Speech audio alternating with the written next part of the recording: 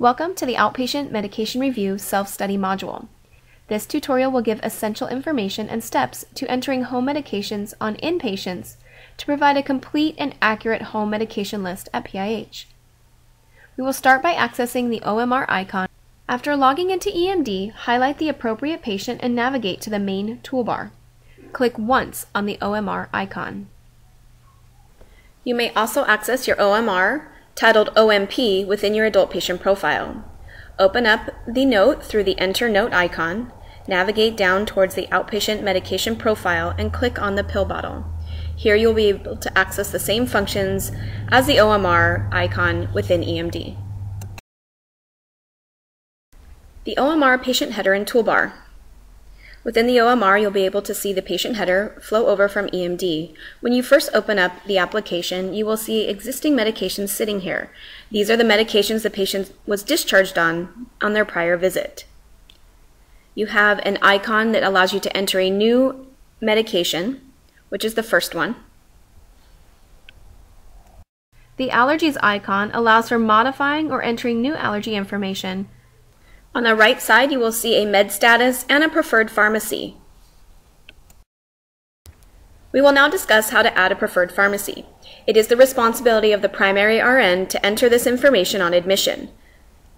Click into None or the blue link next to Preferred Pharmacy.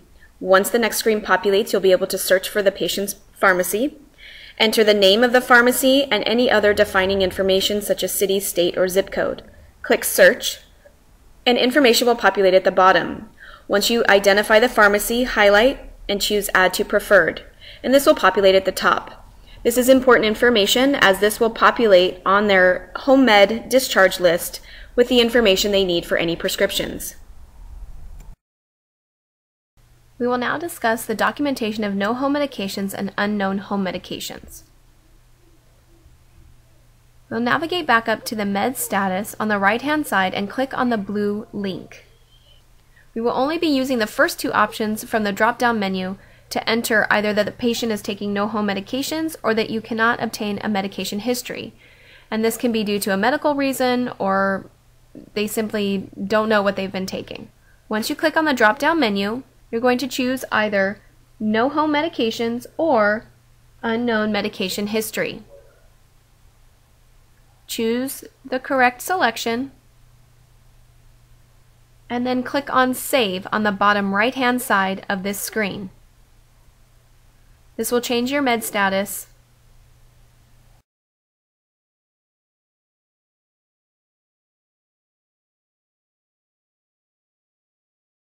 In the next segment, we will concentrate on verifying medications the patient is currently taking. If medications appear in the OMR when the patient is first admitted, then these were medications they were discharged on with their last visit. Right-click on the medication and a new menu will appear. Choices are Verify, the patient's currently taking this medication. The option of Follow-up we don't use. The next option as No Longer Taking, the patient is no longer taking this medication at this time. Entered in Error can be used if the medication was entered incorrectly. Modify and History are both other options we can use with our medications. You can also get to these same icons and options next to the red arrow. The icons display, however, they do not have the names. There is a little black square with a double arrow. If you click on that, you will have more options for icons. However, you want to get to these icons to verify or that your patient is taking their medications or that they are no longer taking them. Doesn't matter. Again, it's user preference. We'll start by verifying this medication. If I click on the green arrow check mark, you will see that at the arrow, the green check mark appears. This is a visual stating that the patient is currently taking this medication. Mandatory fields are Info Source. If I click on the drop-down menu, there are 4 options. Know that this is also a free text box if you don't find the option you're looking for. choose the appropriate info source. The next mandatory field is last dose date and time. If you click on the drop-down menu, you will have a quick pick menu and the option for an advanced, which is your calendar.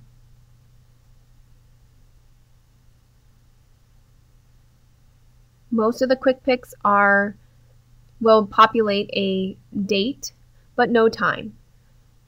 So in order to put the most accurate last dose date and time, you will need to click back into that space, backspace the timeout, and use military time to put the appropriate time in. Once you have entered the information correctly and verified any of the medications the patient is currently taking, you will click on Save as Complete in the bottom right-hand corner. If a menu appears, like the one next to the red arrow, it means that you forgot to enter information, and it will tell you exactly what is missing. Because we did not fill this out completely, it's telling me that it's incomplete. Otherwise, I would save it as complete. The next segment is no longer taking medication. So when medications appear for our patients on admission, we need to verify that they are no longer taking this med. We will right-click or use the icons. Click on the no longer taking, the pill with a no sign will appear, and mandatory fields are still the info source and last dose date and time. However, the asterisk disappears from last dose date and time. It is still mandatory. And the functions are as we just discussed. Free text or choose from the drop-down menu, and either choose from the quick pick or the calendar, backspace in the box to enter the correct time in military time.